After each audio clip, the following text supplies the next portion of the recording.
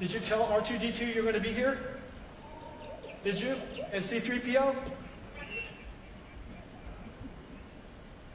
Okay, all right, come here. Now one of the things that's really, you have Jetsons.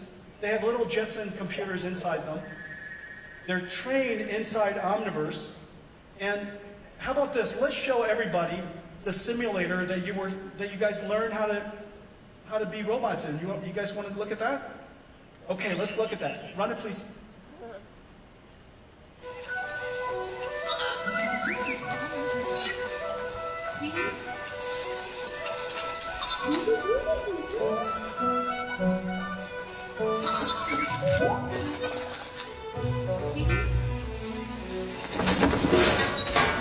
Nobody's going to be as cute as you, but now we have look at all these friends that we have building robots.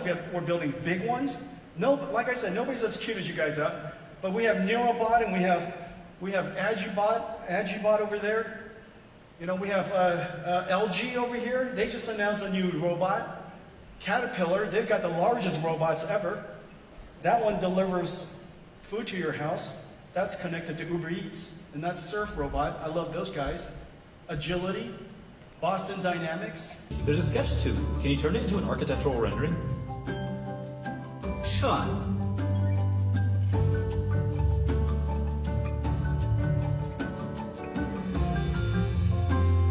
Nice. Now make a video and show me around the room.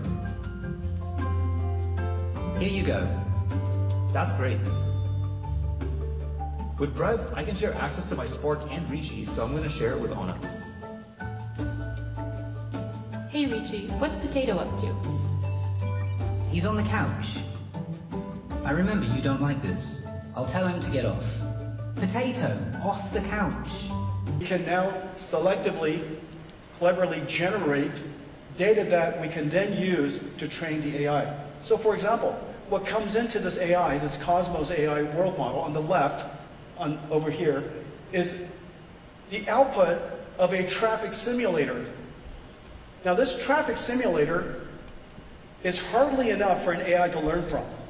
We can take this, put it into a Cosmos foundation model, and generate surround video that is physically based and physically plausible that the AI can now learn from.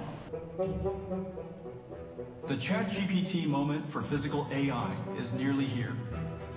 But the challenge is clear. The physical world is diverse and unpredictable.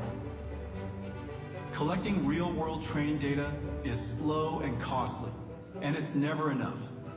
The answer is synthetic data. Today we're announcing Alpamayo, the world's first thinking, reasoning, autonomous vehicle AI. Alpamayo is trained end-to-end, literally from camera in to actuation out. The camera in, lots and lots of miles that are driven by itself, or human drive it, using human demonstration. And we have lots and lots of miles that are generated by Cosmos.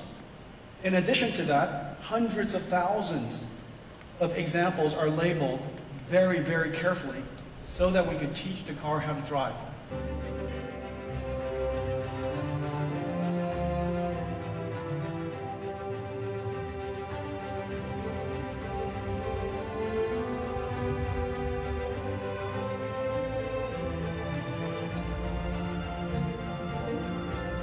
Mercedes agreed to partner with us 5 years ago to go make all of this possible. We imagine that someday 1 billion cars on the road will all be autonomous. You could either have it be a robo-taxi that you're orchestrating and renting from somebody, or you could own it and it's driving by itself. Or you could decide to drive for yourself. And so, but every single car will have autonomous vehicle capability. Every single car will be AI powered. And so the model layer in this case is Alpamayo, and the application above that is the Mercedes-Benz. Okay? And so this entire stack is our first NVIDIA first entire stack endeavor. And we've been working on it for this entire time, and I'm just so happy that the first AV car from NVIDIA is going to be on the road in Q1. And then it goes Europe in Q2, here in the United States in Q1, then Europe in Q2, and I think it's Asia in Q3 and Q4. And the powerful thing is that we're going to keep on updating it with next versions of Alpamayo and versions after that. One giant leap to the next frontier of AI. Rubin is here.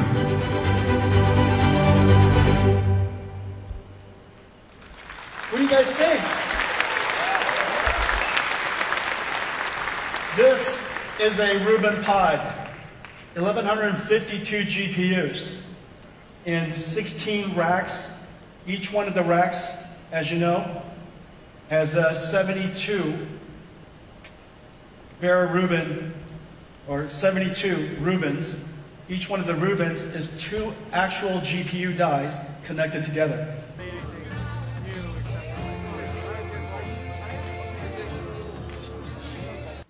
Zero cables, 6 tubes, just 2 of them here. It takes 2 hours to assemble this. I thought the game changer was really Nvidia going all in when it comes to autonomous. I mean, they are not watching us from the sidelines. The end-to-end platform I thought was extremely significant. The 2 best physical AI plays in the world, in my opinion, are Nvidia and Tesla. And I think this was Jensen much more on the offensive. I think last year, playing it more close to the vest, this year was a little more, I think, planting a flag when it comes to physical AI. These models are also world-class. All systems are down.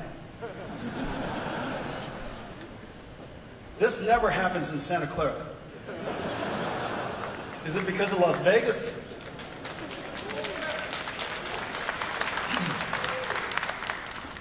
Somebody must have won a jackpot outside.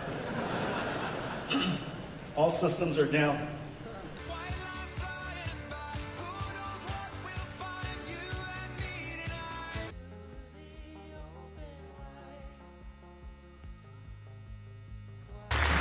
Now, the amazing thing is, that is utterly trivial now. That is utterly trivial now. And yet, just a couple of years ago, all of that would have been impossible. Absolutely unimaginable. Well, this basic framework, this basic way of building applications, using language models,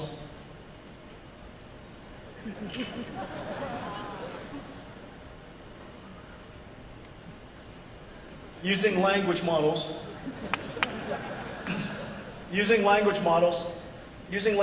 that are pre-trained. This is showing robotics is coming a lot quicker than investors or even people in the industry are thinking.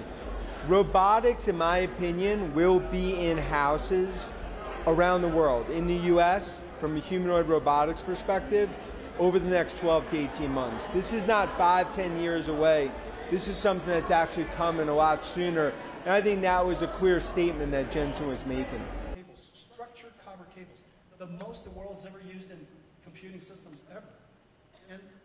And our SerDes drive the copper cables from the top of the rack all the way to the bottom of the rack at